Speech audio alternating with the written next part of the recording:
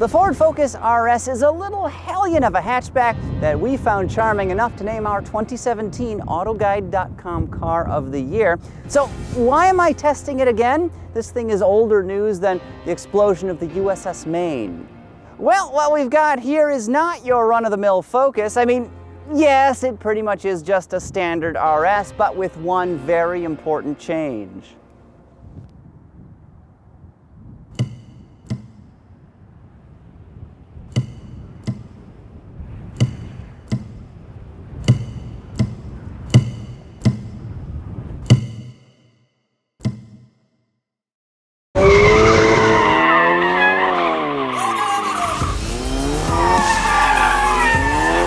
You see, this example has been outfitted with the Ford Performance Drift Stick.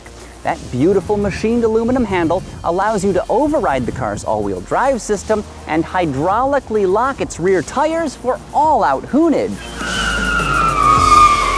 Glorious slides are but a flick of the wrist away. Just be careful not to spill your energy drink everywhere, bruh.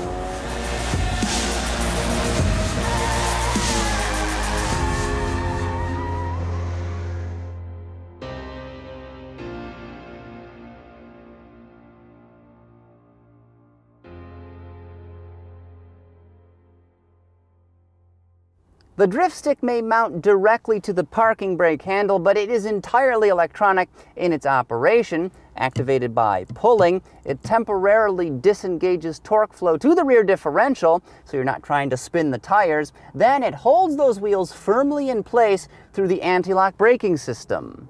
Installation of the drift stick is a snap. There's no cutting, grinding, welding, or other modifications required, and since it plugs right into the car's OBD2 port, it can also serve as a diagnostics tool.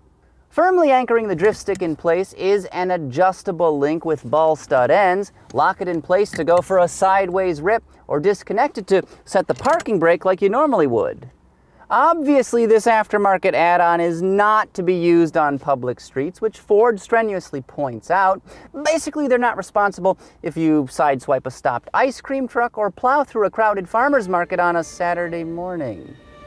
There are families everywhere. Nothing?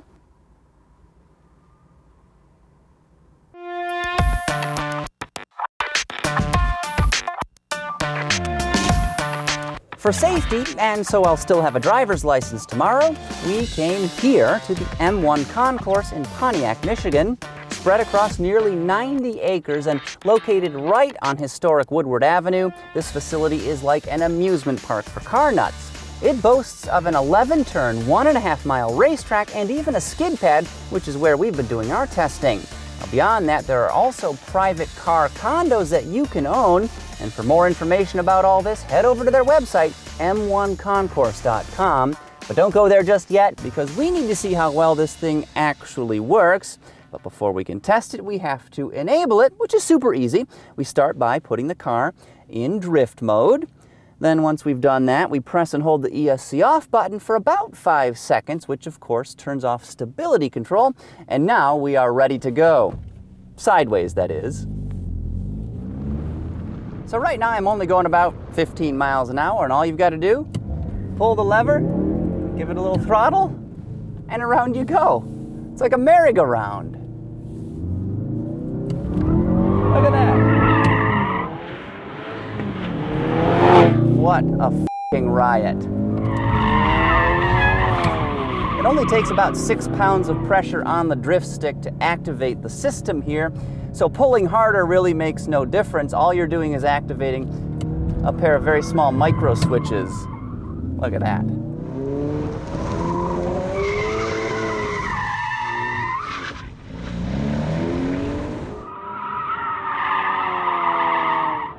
And the cool thing is you don't even have to go all the way around in a circle. You can counter steer and sort of catch it.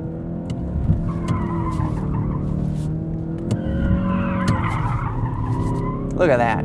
Beautiful. So much fun.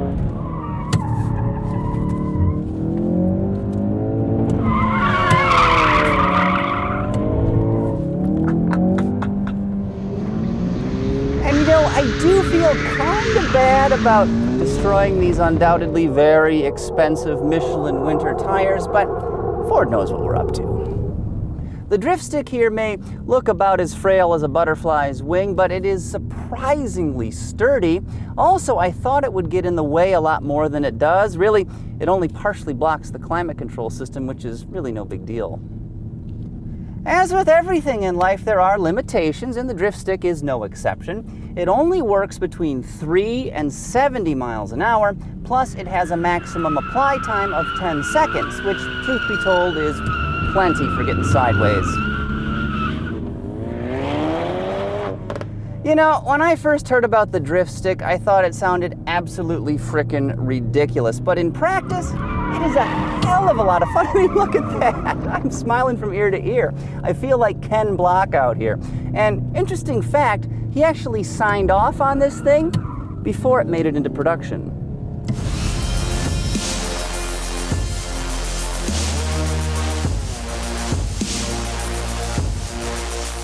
So this little accessory is tons of fun, but there is one more drawback worth mentioning. Aside from not technically being cleared for use on the street, drift stick is also incredibly expensive, with an MSRP of $999.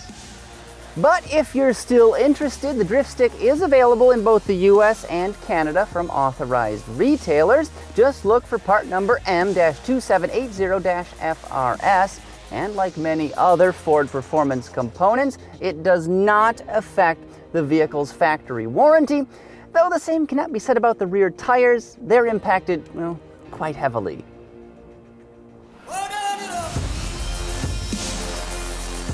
And before you go, don't forget to subscribe to the AutoGuide.com YouTube channel to get all of our latest features and vehicle reviews.